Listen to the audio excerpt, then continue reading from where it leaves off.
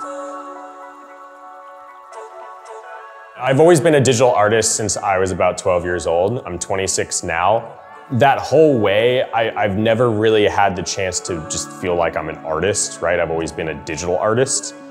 Getting into NFTs, it's really made it feel like, again, I'm just an artist. Like when I was put into traditional auction houses, and again, we're in a contemporary art gallery doing NFTs. It essentially just feels like a stamp of approval saying, hey, you're not just a digital artist, you're not just a commercial working, you are simply an artist creating art.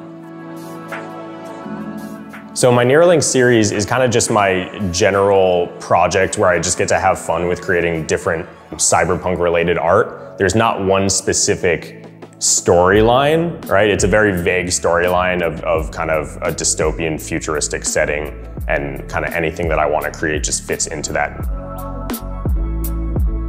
I get an idea at some point, and instead of sketching it out, I just get right to the computer and start blocking out a scene, literal cubes in 3D space where I want compositions to happen.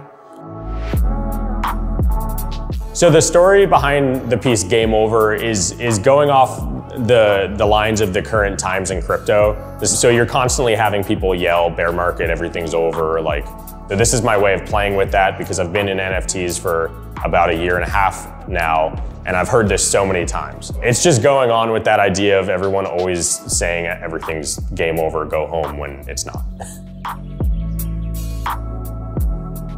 So this Game Over NFT will also have a physical sculpture. It's not necessarily like the natural next step from digital art. I don't think all digital art needs to come into a physical setting.